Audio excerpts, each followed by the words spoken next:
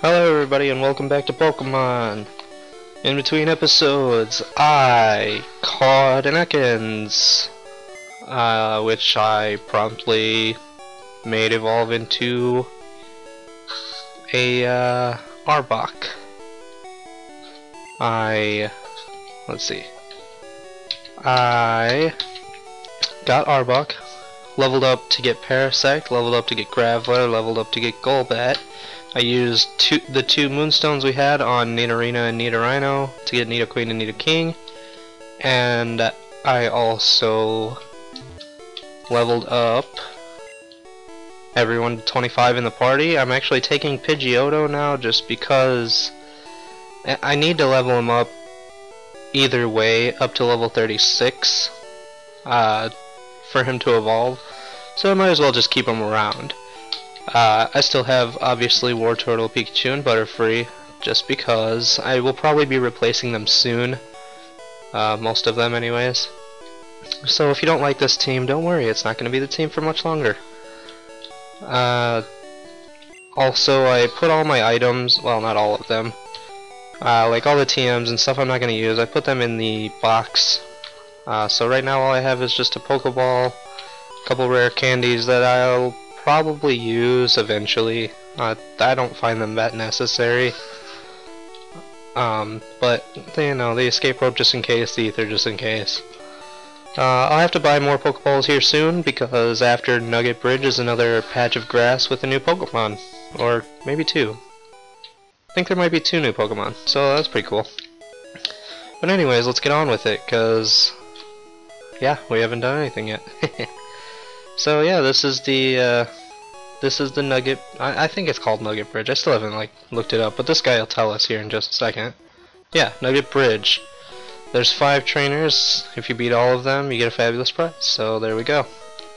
There's actually 6 trainers that you have to beat, I believe, in order to get the prize. But we'll get to that. And like I said last episode, this episode is going to be very heavy on trainer battles, just because there's so many out in the upcoming route and this bridge in general. But that's okay, because none of them are too difficult. And I might just put Pidgeotto out in front so that he can get the most experience. That seems like a good idea. And Pidgeotto's pretty good. The Pidgey line in general is pretty decent. Flying Pokemon are pretty decent. So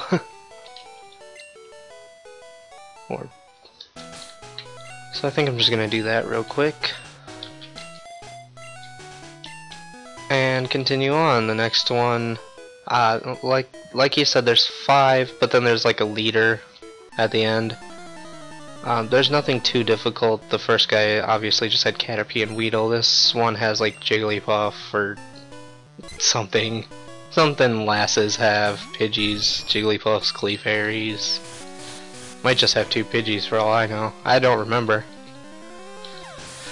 But no match for us. I mean, this is... They might have expected you to go... Oh, a Nidoran, that makes sense. They might have expected you to go up this way and to Bill's house before taking on the gym. But I don't see why that would be necessary, honestly. Because of the way I play mostly. I level grind. So I guess if you don't level grind, this is probably what they want you to do, because there's a lot of trainer battles up here. So there is a lot of experience to be had. So I suppose that makes sense. But I don't care about any of that. Wanted to get our badge. Gotta catch them all. Or wait, no, that has nothing to do with badges. Anyways, here is a youngster. They usually don't have anything too terribly hard either. In fact, this whole game, if I haven't mentioned, is just easy. I mean, if you play it a different way than I play without level grinding, it can be kinda tough, definitely. I mean, especially the gym leaders, they usually ramp up their difficulty pretty hard. But, I mean, if you have the right Pokemon, none of them are difficult. Like, the next gym leader, I believe, is an electric type, so... I mean, if you have just like a Pikachu, it's not going to be a great match for you. Or if you have like Wartortle, any water Pokemon in general, it's not going to be a great match for you. But we'll cross that road when we get there. That's still quite a ways away. I mean, we just got our second badge. So this is the last. I believe this one has the exact same thing as the last, a Pidgey and a Nidoran. If I remember correctly, I could be wrong. I generally am wrong, so that wouldn't surprise me. But yeah, we're flying through this Nugget Bridge. I mean, it's obviously gonna take us a while to get through this, and I'm sorry about that. And it's not that fun, especially since I'm not really acknowledging what the trainers are saying or what's going on here at all. But basically, all these guys just say you're like, I'm number 1, I'm number 2, I'm number 3. Oh darn, I can't believe I lost. So, and this is the last one. Yeah, see, I'm number 5. So they don't really say anything interesting, and in fact, most trainers don't say anything interesting. So that's the one thing I don't really care about from this game, is that it's a lot of just repetitive nonsense, but at the same time I really do enjoy it. I'm probably one of the few people that likes level grinding. I mean, it's not necessary in this game, but I enjoy doing it. That's why I do it. So, I mean, what better way to level grind than to fight repetitive battles, honestly. So yeah, that guy just had a Mankey. Pretty easy. And like I said, this is the 6th guy, or the leader, as it were, of Nugget Bridge. I suppose he does give you the prize before he battles you, but you have no choice, you do have to battle. He doesn't even let you answer his question of joining. So, and then he goes all gangster on us and tells us he'll make us an offer we can't refuse. So, that's how that goes. And of course, he's not tough. Like I said, it probably intends for you to come this way first. So these Pokemon are far easier than the Pokemon we saw in Cerulean Gym, and that is unfortunate. Rap is annoying. especially in this generation, or this game in general, it can just go on forever, and if the Pokemon happens to be faster than you, then it'll, as soon as it ends, it could just use it again, and you'll just be in a constant loop. And the fact that it doesn't usually do a whole lot of damage just means you're just sitting there getting attacked forever, and it's pretty obnoxious. But we got through it. And of course Zubat has nothing against us, so that was the Rocket Grunt, and yeah, that was all of Nugget Bridge. So that was pretty easy. This is the grass I was referring to. Oh my goodness, that guy wasn't even looking at us. Well, I guess we're gonna be fighting this guy too. But that was the grass that I was talking about. There's a couple new Pokemon. There's Abra and maybe like Oddish or Bellsprout. I'm not sure exactly. I know there's probably two though. There might be a third. I don't know. I'll look into it obviously when I get there. I mean, generally I just walk back and forth for, you know, an hour. And if I don't see anything new, I just assume that there's nothing to be had aside from what's there. But anyways, that was a whole junior trainer that I didn't even realize we fought. I don't know what he had. I didn't look. I wasn't even paying attention. That's how bad I am with this game. But yeah, there's nothing down there, I believe. So I probably won't show it off. But that is where we will be capturing our next Pokemon. There's an item up here which is TM, which I don't know what it is. I don't generally use TMs at all, even if they're really good. Just because, I mean, it's usually not necessary. Thunder Wave, yeah, I mean that's cool and all, but no thanks. You generally learn with your Pokemon the moveset that you need in order to be effective against anything. I suppose you could use this grass too. I think it's the same grass as the one we just passed. It might not be actually, but I don't know about that. And then this is the next area where I said there's like 10 more trainers, and most of them are mandatory, unfortunately. So we'll take on a couple of them, but we'll probably stop midway through just because it's already been 11 minutes, and I know I have that little montage of me capturing and leveling up the Pokemon at the beginning. So I'm going to try not to make these episodes too terribly long. But I believe this is our first instance of Machop. He's a fighting Pokemon. Nothing too special. I mean, they're generally strength based. See, a critical hit only did like 10 damage or whatever. I wasn't really paying attention. It didn't do much though. But obviously I'm way over leveled as well, so if you do come here at the normal level, I could see you having a slight bit of problems. Not too much though. I mean, nothing's too difficult. Oh, I didn't even pay attention. There's a Geodude, which it's actually a terrible idea to have Pidgeotto for, so we're gonna switch over to Wartortle, just because Rock is weak to water, of course. I mean, I do have some strategic knowledge of this game. Let's not use Bite though, that would be silly. Although in future games I believe Bite would be effective. I don't remember it. Yeah, I know it's like a dark move later, but I don't know if it would be effective against ground or not, or rock or whatever.